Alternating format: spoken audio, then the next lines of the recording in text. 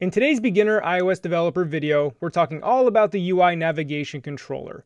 Now, navigation controllers are a core component into how most apps navigate from screen to screen.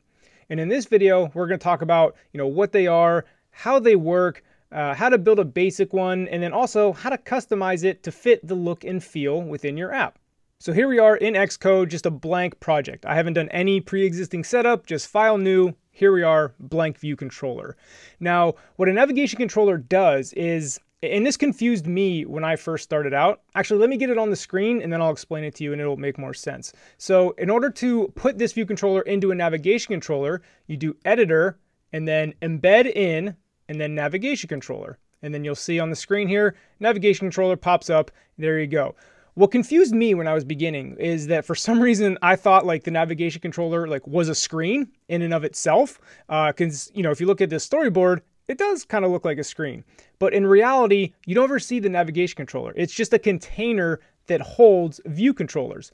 A good analogy that I like to use is picture it like a deck of playing cards. And imagine each playing card is a screen in your app, right? So the navigation controller holds this stack of cards, which is a stack of screens. And anytime you push a new screen onto the stack, that is you navigating to a new screen. And then when you tap that back button, imagine you're just popping off the top card and revealing the screen underneath.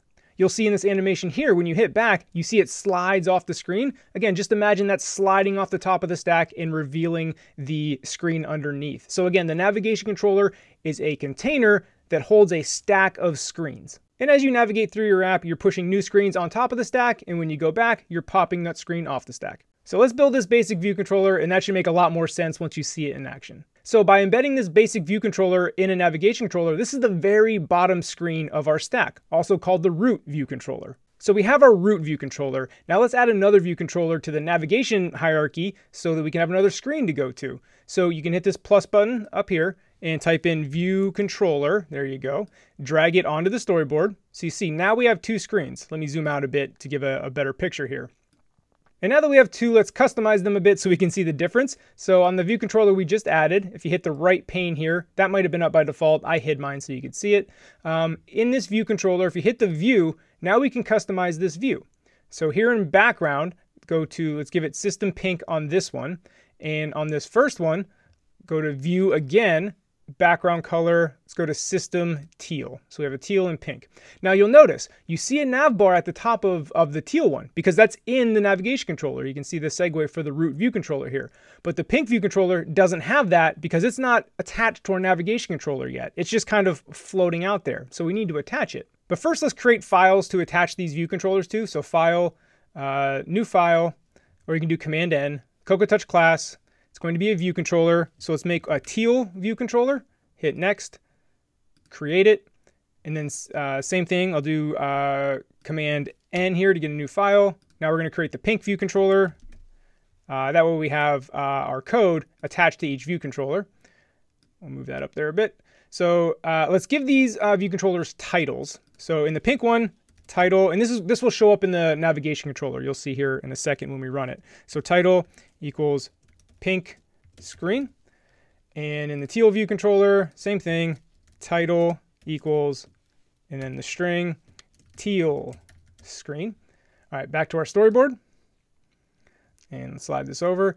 So now let's actually attach that code to the view controller. To do that, this may be review for some of you. Click on your view controller, and then in the identity inspector, this little ID card looking icon, you click on that, and instead of it being a view controller, you want to make it teal view controller. And then same thing, click on the pink view controller, and instead of, nothing, make it pink view controller. So that attaches our code to that actual screen. Now we need to create a button on our teal view controller that will actually go to the pink one. And by connecting those two screens, it'll make the pink view controller part of our navigation controller. So again, hit the plus button up here, type in button, and drag that onto the teal view controller. I'll go ahead and zoom back in again. Now let's constrain this down here in the right, the alignment. I'm going to do horizontal, center, vertical, basically center and horizontally and vertically, add those two constraints.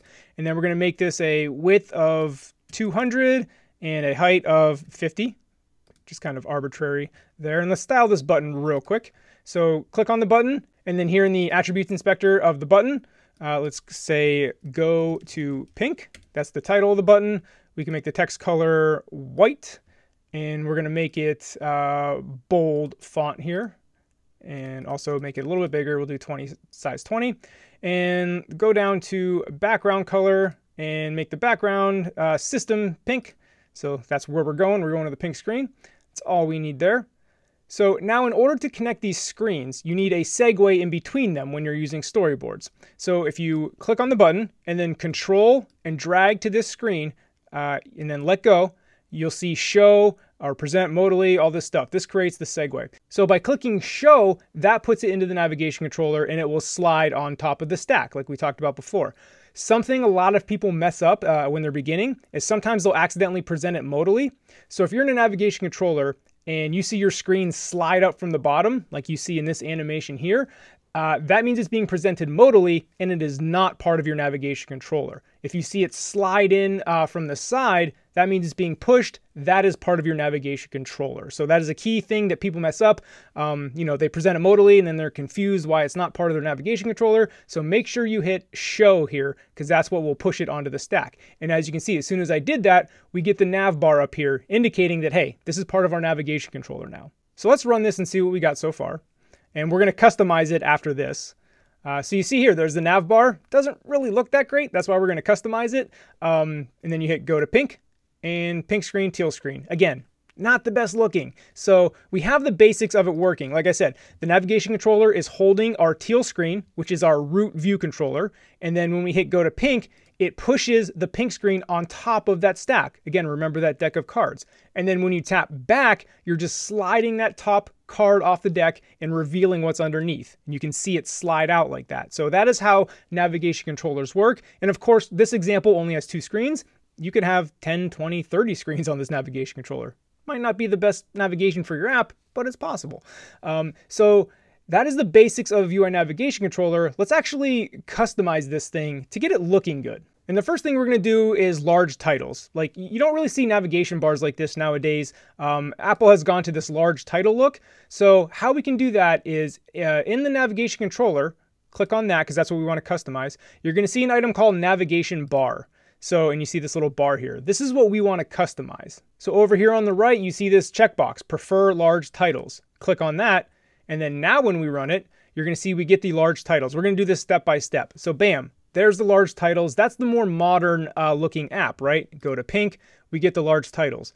Now, this default blue looks really ugly on that pink. And then this black, maybe you like the black. I think white might look a little better. We're going for this little like pastel colored Easter vibe kind of thing. So let's change this stuff to white to really round off the look of our pretty basic app here. So let's stop this. And again, in the navigation bar, you can see large title text attributes. Pretty straightforward. Text color. Let's make it white. And then down here, tint is what changes the back button color. So you see the tint is the default blue. We're going to go ahead and make that white as well.